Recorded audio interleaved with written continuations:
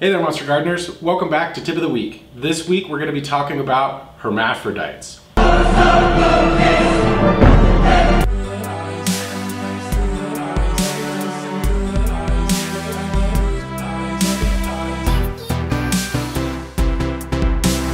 There's a lot of different things that can cause a plant to become hermaphrodite.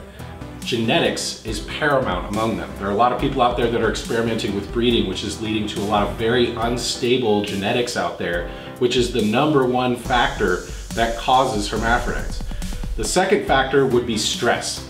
Now that stress can come from heat, the lights being too close, or even a light leak, which is something that's very important to address. Light leaks have long been shown to cause stress in the environment to the plant, which makes them freak out and throw off what a lot of people call bananas. Bananas are male flowers which are often capable of pollinating the female flowers of the same plant with that same genetic code. That's where hermaphrodites come from.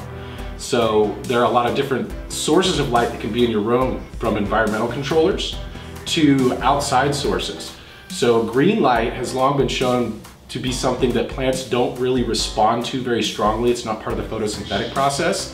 But red light or infrared light, like you see on a lot of different lighting controllers and environmental controllers, can cause the same thing if it's close enough to the plant to interrupt the photo period. So again, light leaks, probably #1 right behind genetics.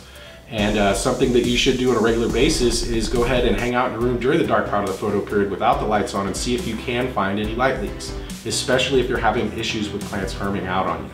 Now, if you do suspect that you have a genetic that is predisposed to doing this because you have friends who've tried it, there's a product called Switch from Optic Foliar that helps to combat this problem. Now you use this on day 7 and day 17 of the bloom cycle to be most successful, and it helps to take care of all those bananas. So if you use this as you should, which by the way, you need to use it within 30 minutes of mixing it up, you should have no problems with that. So this is a really good fail-safe for you if you know that you are messing around with some genetics that maybe aren't necessarily the most solid. They haven't had enough back crossing, for example. Thanks for tuning in, Monster Gardeners. We'll see you again next time. Leave some comments below and tell us what you think. Where the hell is Scott? Scott! I'm in here!